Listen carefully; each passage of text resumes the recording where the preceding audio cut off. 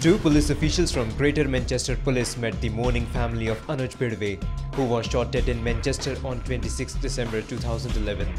The police officials apprised the family of the status of investigation into the case and told that Anuj would be released after a second post-mortem examination. In the United Kingdom, following the charge of a person for murder, the defence are entitled to a second post-mortem examination. This is taking place this morning, the 3rd of January UK time. After this, Her Majesty's Coroner will be able to consider the release of Anuj. Anuj's family is aware of this and the detailed reasoning behind it. 23-year-old Bidve was a postgraduate student in microelectronics at Lancaster University. He was shot dead by a man believed to be in his 20s. The murder is being treated as a hate crime and may be racially motivated.